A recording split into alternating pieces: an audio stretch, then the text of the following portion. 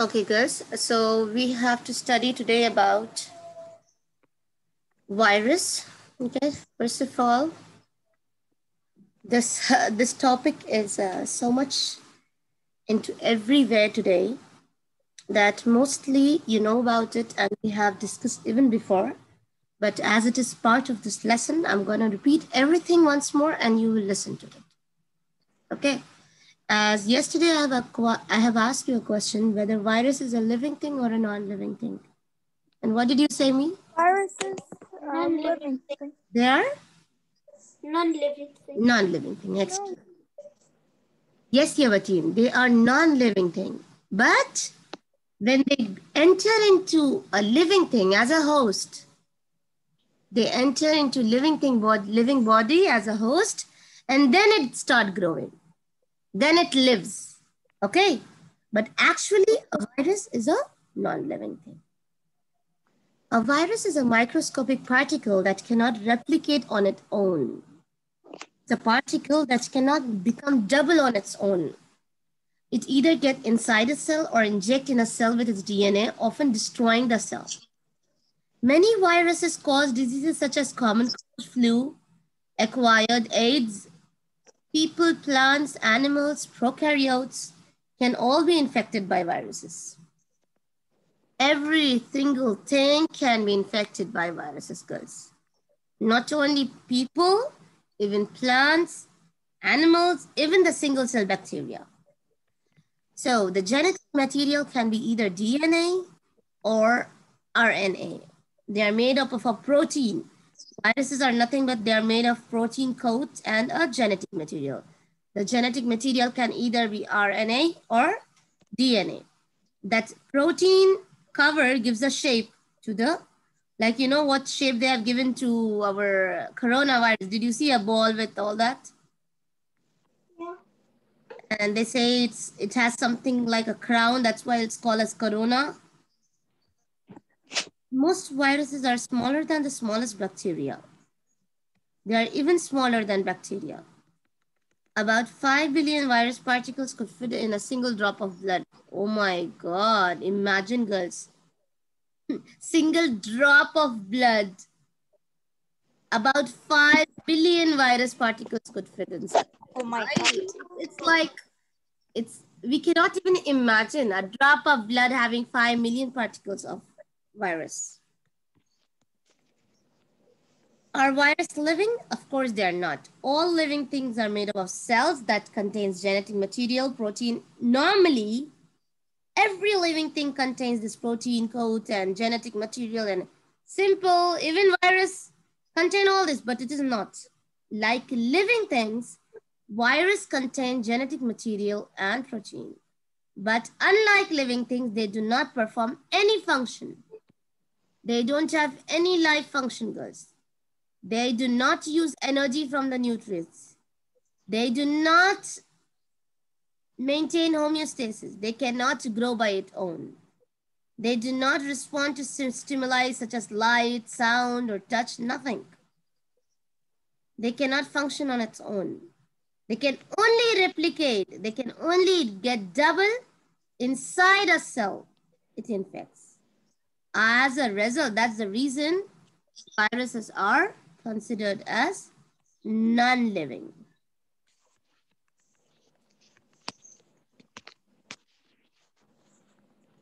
Now, you probably know someone who has had flu, but did you know that many different influenza viruses cause the flu?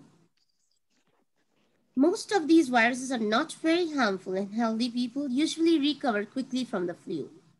Sometimes, however, a new influenza virus develops that causes serious illness. See, when they wrote this book or when they did this book, they did not say us about coronavirus. But we know that new virus, it is developed that causes serious illness, even the death of a person. And that's the reason we are at home. We are not coming to school. A flu pandemic occurs when a new flu virus spreads to many people around the world. They say in 1917, girls, if we can find, I will even show you the video. Starting in June of 1917, a particularly deadly strain of flu virus began spreading around the world. Even that time, girls, 1917, people used to be like that, locked down, home. And they say that it took so many years. It took so many years to recover. By the end of 1919, the flu had killed more than 50 million people, girls. So what's happening today? SubhanAllah, this book was not made for us to know, to compare the coronavirus, but see how we are comparing now.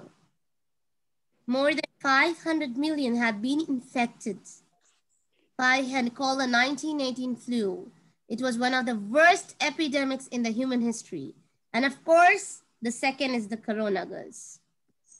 Scientists... Which is the first one, miss? They say it was in 1917. They did not say the name of it.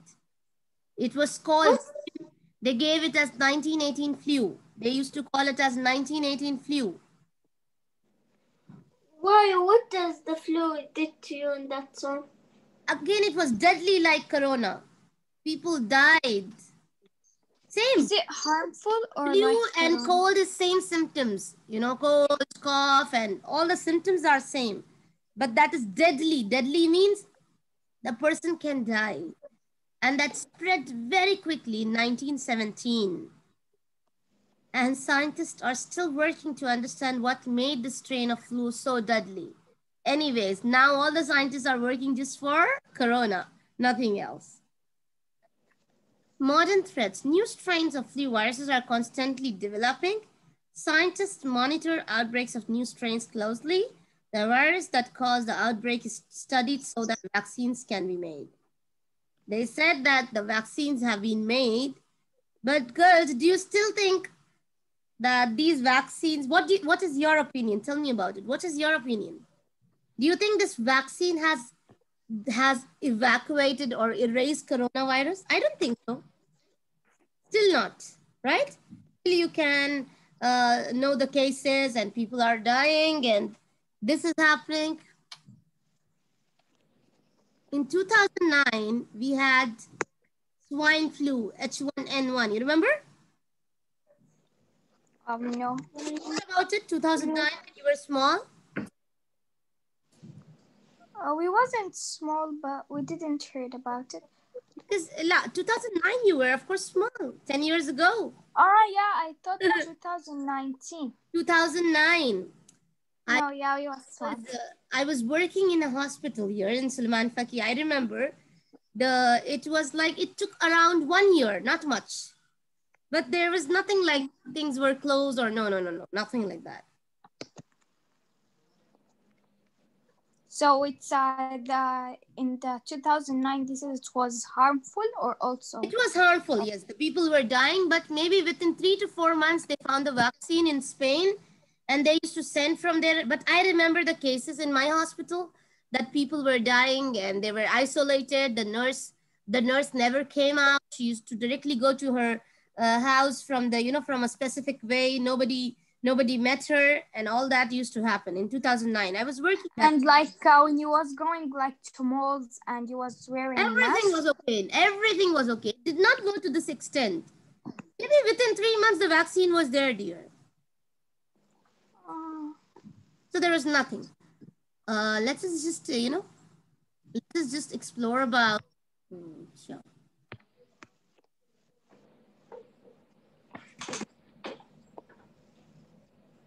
In 1918, a new and unusually deadly influenza virus swept the globe in a pandemic that we are still studying today. The 1918 pandemic caused the global deaths of probably 50 and maybe up to 100 million people, making it the worst natural disaster in all of recorded human history. But what made the pandemic so lethal? NIAID's Dr. Jeffrey Taubenberger has been studying the 1918 flu for decades. Most people who had influenza in 1918 had a completely typical course of influenza, like you would see today. But in 1918, a really unusually high number of people ended up having very severe illness, meaning that they actually developed a pneumonia, an infection of their lungs, that started out as a viral pneumonia and then rapidly progressed in most cases to secondary bacterial pneumonia. They had no way to treat the viral infection. They had no way to treat the secondary bacterial infections. So these people were just really left, in a sense, to suffer. And this process, from initial onset of infection to death by bacterial pneumonias, usually took around 10 or 11 days. Ordinarily, influenza is most deadly in the very young and the very old. But as Dr. David Morens explains, the 1918 virus was unusual. The two things that were different in 1918, the deaths in all those age groups were more than they had been in other pandemics that we had seen, and that there was a very high rate of death in people between the ages of 20 and 40, which had never been seen before and which had never been seen since. To find out why the virus was so lethal, Dr. Taubenberger and other scientists retrieved samples of lung tissue preserved in paraffin from soldiers that had died of the flu. Eventually, with the help of tissue recovered from frozen bodies in Alaska, Dr. Taubenberger's team was able to reconstruct the 1918 flu virus. Unfortunately, when you look at the genome of the virus and just compare it on paper to other influenza viruses, nothing obvious really pops out at you as to why it would behave this way. And yet we know that this virus is a really virulent and pathogenic virus. One of the things the 1918 virus did, it does in experimental animal models, and there's data to say that that's what happened in people, is that it induced a really strong and very unusual kind of inflammatory response, so that the body's response, immune response to the virus itself, contributed heavily to lung damage and pathology, and probably contributed to serious illness and death. So it's this very unusual inflammatory response that's one of the key active research focuses of my laboratory, to understand why the 1918 virus induced that, and what perhaps we could do in the future to try to develop drugs that might target or limit aspects of the inflammatory response as a way of treating severe viral infections.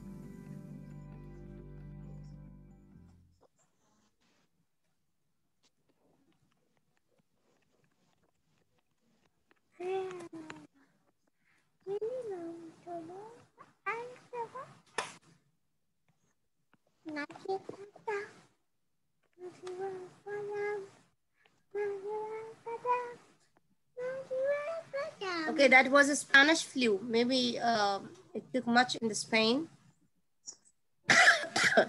And then this is about their, but again, they say that corona is more deadly than all those in history.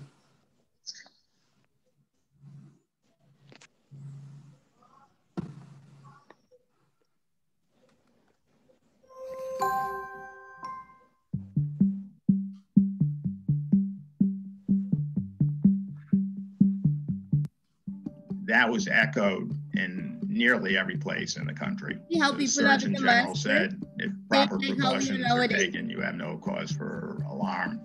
In other words, they did nothing and they lied to the public.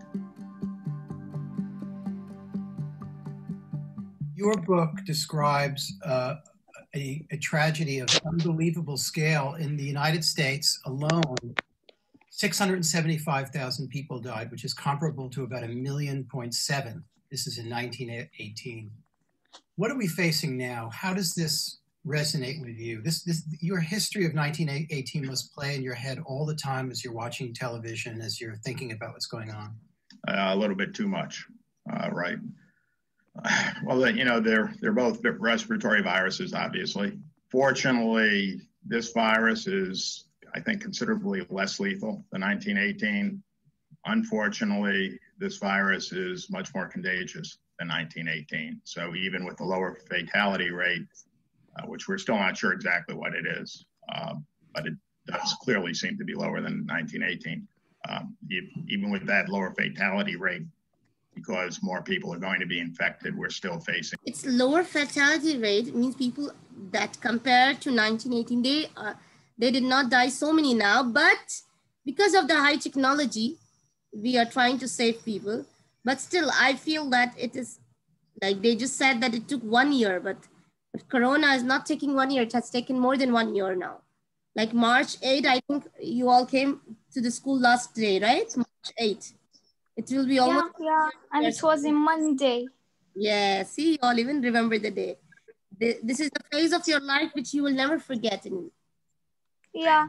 You know, and you didn't took the religion quiz. One of the most chilling moments in your book about 1918 comes when you compare Philadelphia to St. Louis. What happened there? Philadelphia was one of the first cities hit. They, again, echoed the line that the national government was putting out there. They had a huge Liberty Loan Parade scheduled. Virtually everyone in the public health community and the medical community wanted that canceled, except the public health commissioner. He was part of the political machine, had no backbone.